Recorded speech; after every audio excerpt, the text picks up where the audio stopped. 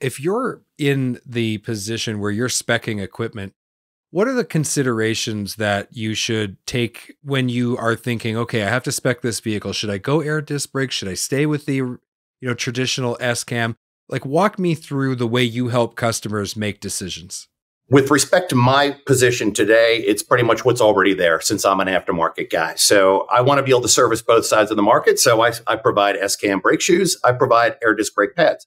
But from the speccing side, so if I go back to my life when I was at a tier one OEM, which was Bendix, I was there when they were just introducing air brake to the North American aftermarket. And that was, circa 2005-ish.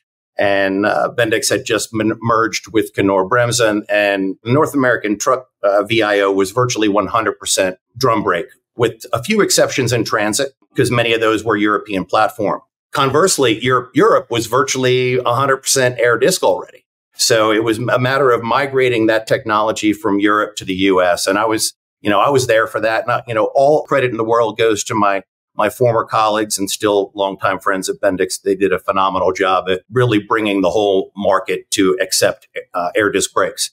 The advantages are plenty, from everything from shorter stopping distances to much easier servicing and longer service intervals, lighter weight. It's just like when you think about passenger car in the 60s and 70s, when it went from drum brake to disc brake. All those same advantages that were prevalent then apply now to the Class 8 market. It just took a lot longer.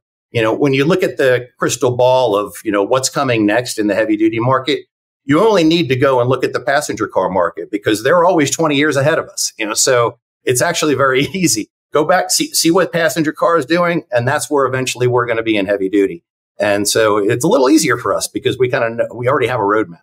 Air disc has, so many advantages in the decision-making process on how a fleet would spec air disc versus S-cam. Mostly is just a matter of, force of habit. If you've got a kind of an older school director of maintenance who just has had a good track record with a certain platform of drum brakes, there's a good chance he just might say, if it ain't broke, don't fix it. But more and more folks are recognizing the fact that air disc really is, from a technology and from a performance standpoint, is just vastly superior.